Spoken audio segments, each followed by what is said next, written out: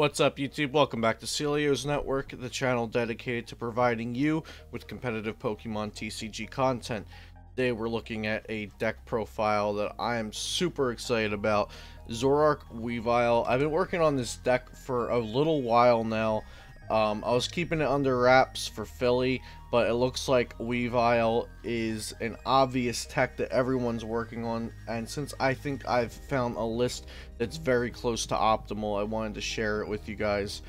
So yeah, let's hop right in.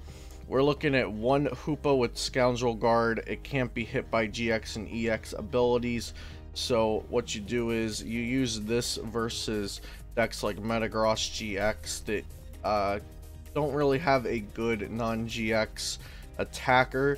I've tested it. They can tech Baby Registeel, but it does not win the matchup, because once you knock out their Registeel once, you just stretch your Hoopa back, you start it over again. So yeah, Hoopa works pretty well as a wall against a number of decks. If you figure out that your opponent isn't playing a non-GX attacker, or at least something that's efficient versus Hoopa, you can go the Hoopa route. Just a single card there to help with Metagross and any other matchups that you find like that can be iffy otherwise. Then we're playing 3-2 Weavile. Weavile has the Evil Admonition attack. For 1 Dark Energy, you do 50 damage to the active Pokemon for each ability on your opponent's board. So if your opponent has 2 Zoroarks and a Tapu Lele, you're doing 150. So I'll wait to talk about some of the common numbers we'll see until I'm done looking at the whole list. But yeah, Weavile Evil Admonition, a very good card in our current meta right now. Then we have our generic 4/4 Zoroark-GX, draw support, and our other attacker. I don't think I really need to go too much into why we're using Zoroark, but trade's a great draw ability, Riotous Beating is a fairly efficient attack. Zoroark-GX is an all-around busted card. We're playing Baby Buzzwole. Since Unit Energy has fighting and dark typing, Baby Buzzwole works out well here. Sledgehammer, if your opponent has 4 excuse me guys, if your opponent has 4 prize cards remaining, Sledgehammer does 120, so this is easily knocking out fighting weak Pokemon like opposing Zoroark-GX's. Tapu Koko is a very important card in this deck in my opinion. So it has free retreat, which one is super important because we lost Floatstone and free retreaters are really good right now. Also, flying flip damage is important. Early game preferably, but you can do it later. But it fixes math a lot for this deck. If you can get 1 or 2 flying flips off early on and then just clean up your board with the Evil Admonition because it's knocking everything out, the game becomes very easy. That's why I'm playing 2 Tapu Koko.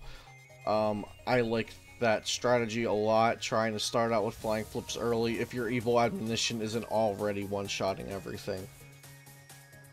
Then we have 3 Tapu Lele-GX just for consistency purposes, and it's also probably your best attacker versus Buzzwole decks, which are pretty rough to beat. Going into the trainers, we have 2 Rescue Stretcher because you want to chain those Evil Admonition Weaviles to close out your game. A lot of times you'll just attack 3 times with Evil Admonition, so 2 Stretchers are very important. Also, like I said, if you're going the Hoopa route and your opponent knocks out 1 Hoopa, you might need to get it back. So the Rescue Stretchers help with us chaining specific attackers for specific situations.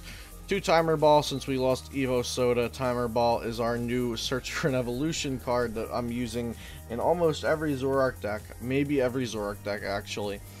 I would like to go up to 3, but I'm trying to make the deck consistently hit the energy and get the setup I want, so I'm not sure if I would need more Timer Ball because really all I ever want is a Weavile and then however many Zoroarks I can get, but I don't really need to flood the board. I really just need a Weavile and then a new Sneasel on the bench ready to go next turn. We're playing 2 Lillie, that's our designated turn 1 draw support. If we get a really great start, maybe sometimes we'll judge to put our opponent down to a 4-card hand. but usually we're looking for Lillie, and with 4 Ultra Balls and 3 Lele and 2 Lillie herself, we're usually able to get our designated turn 1 supporter. We're playing 4 Nest Ball since Bridget is gone. Nest Ball is our new way to get basic Pokemon down. I'm not a huge fan of Fan Club or Apricorn Maker so far in testing. I really like the strategy to empty your hand and then draw a lot of cards with Lillie. That's been my go-to turn 1 strategy for Zoroark decks. 2 switch, because if we're going second... Excuse me, sorry guys. So 2 switch. If we're going second, I think it's really important to be able to Nest Ball DCE Koko, switch to Koko, and start flying flip early as possible to put pressure on the board. So we're playing 2 switch. Also, switches are just great because we lost Floatstone anyway. But usually it's being used because I want to rush a Tapu Koko into play and start flying flip as soon as possible. We're playing 4 Cynthia. It's the best draw support we have in the game. Shuffle, draw 6. 4 Guzma. It's the best gust effect we have in the game. Counter Catcher could be used here since we are going with the early Tapu Koko flying flip. But we're not always going to be going behind, so 4 Guzma seems the best. Also, since we lost Puzzle of Time, we don't have puzzles to get them back, so maxing out the Guzmas there. 4 Ultra Ball, discard 2, search a Pokemon, consistent search card. We have 1 Mallow, put 2 cards to the top, shuffle your deck so we can get any 2 cards with trade. Needing one of our energy, maybe a Rescue Stretcher or Weavile is something that I commonly use Mallow for. 2 Choice Band to try to make sure our Weaviles are doing as much damage as possible. 2 Judge. We have a lot of setup decks right now. There's Rayquaza that draws 10 cards. There's Metagross that algorithms. We have Steven's Resolve, the new supporter in the game that search for 3 cards, end your turn. Maybe some Sylveon GXs will be around. Judge is just a very good card right now since we lost N. Judge is the go-to to replace it. And then we have 2 Professor Kukui, draw 2 and your attacks do 20 more.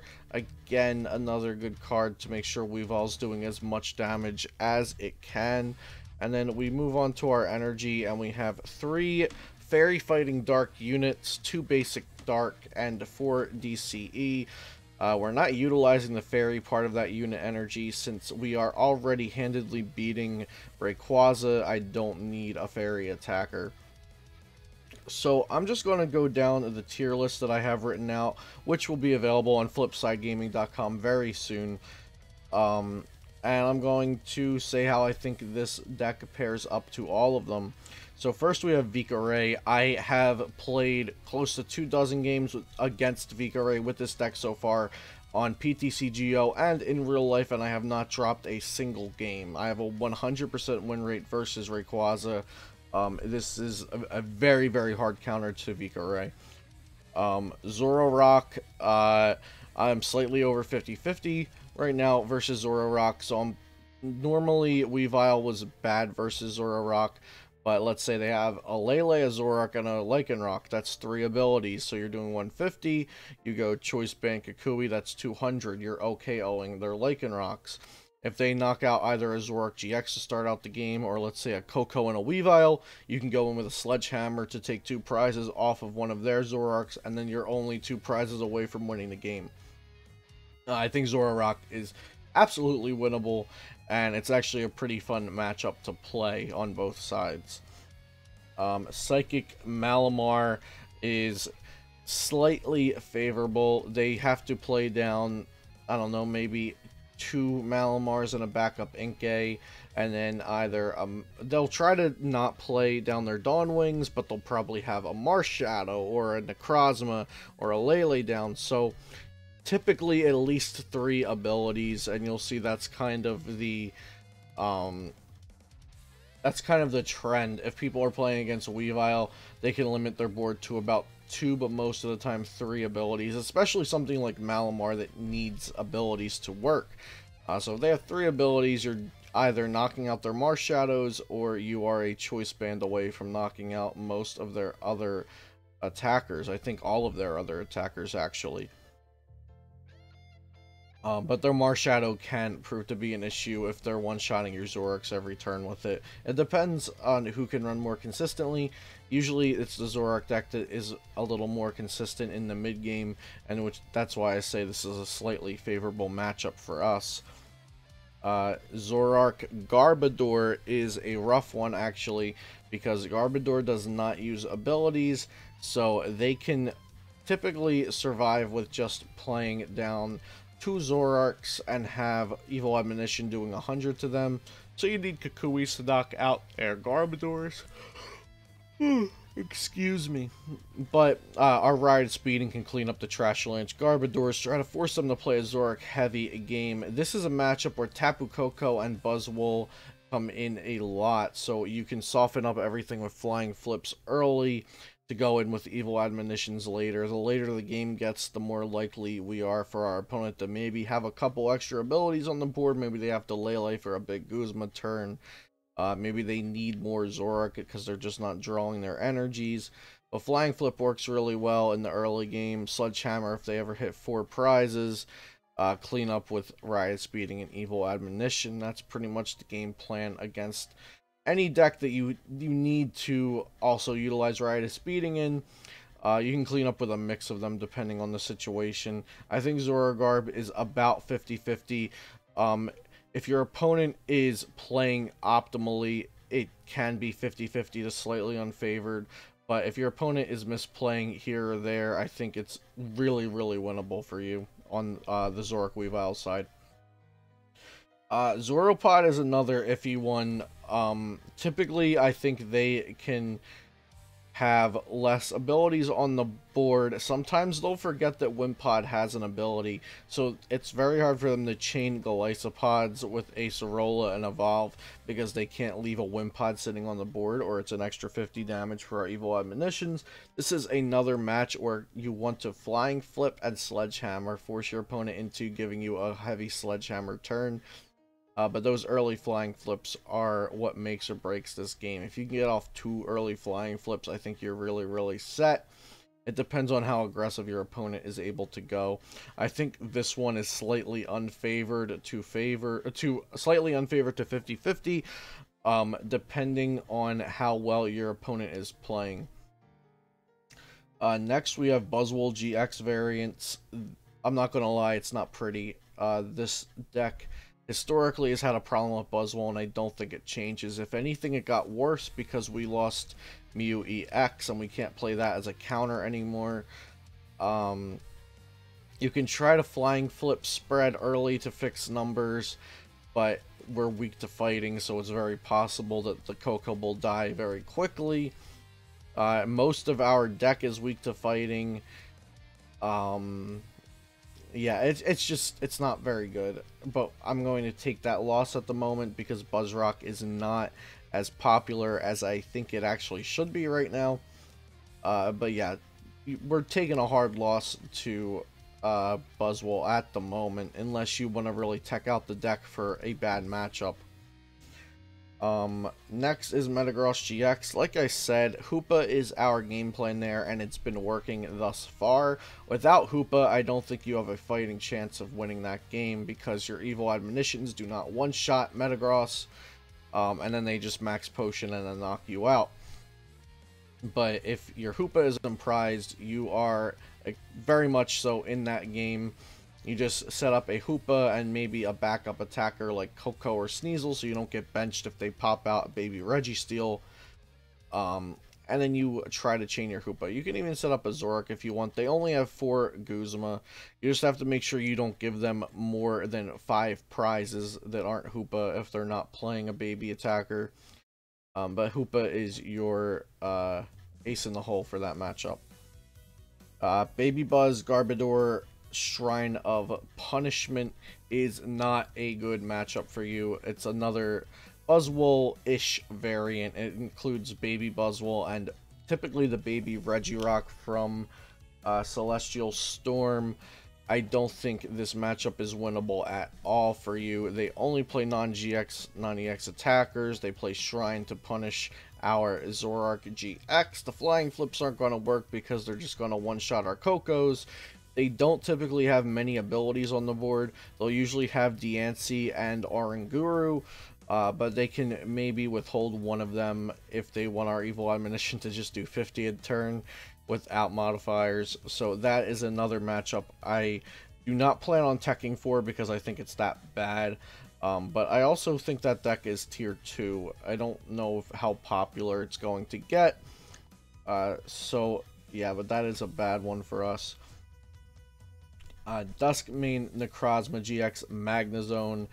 Typically they'll have a Magnezone and a Rabombi on board, possibly a Lele. That's 3 abilities. If they have the Lele, this matchup is very winnable. If not, you have to get some good early flying flip damage. But all in all, I'm going to chalk this one up as unfavored. They do have non-GX attackers in Magnezone already, so Hoopa is not a completely viable option. But it does depend on how your opponent plays. If they need a Lele, if you get multiple flying flips off early. But overall, I think it's unfavored. Ultra Malamar is definitely very different from Psychic Malamar because Ultra Necrozma does not have an ability, so that's one less ability on their board. Also, it has 190 HP, which means you need to flying flip even more. This one is slightly unfavored, and I don't think it's getting to 50-50. Potentially some sort of fairy tech might push this one over the edge, since we're already running unit energy and Ultra Necrozma is weak to fairy. It wouldn't be baby Tapu Lele though, and it also wouldn't be Dedenne, I don't think, because you would need Choice Band and Kukui on the same turn to knock out Ultra Necrozma. If you really wanted to tech for that, potentially you could add another Choice Band in and then add a Kukui in, add a Dedenne in, maybe a Pal Pad to preserve your Kukuis, if that's a matchup you're worried about. But another tier 2 deck that's unfavored for this. This is more centralized in its tier 1 matchups being positive. And then the last 2 on my list, we have Zoroark Decidueye and Alolan Ninetales GX. I don't think either of these are going to be hugely popular. Zoroark Decidueye is easy because their board is literally just all abilities.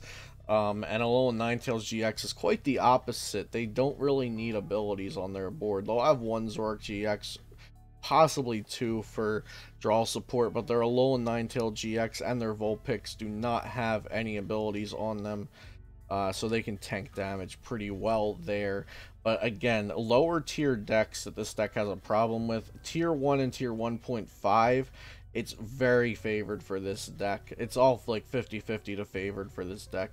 And what people are calling the best deck in format right now, Ray, is overly positive for Zoroark Weavile. So I put a lot of time and testing into this deck. I think this is close to the optimal list. I really, really like this. It's a huge consideration for cups for me this weekend, and I wanted to share this with everyone. So I hope you enjoyed the video. Make sure you check out flipsidegaming.com for free articles from me. Also, use coupon code CELIO, all caps, for 10% off of your next order, $10 or more. Check me out at social medias in the description below, and I'll also copy and paste this deck list for PTCGO in my description. Make sure you subscribe if you liked the video, and I'll see you next time here on Celio's Network.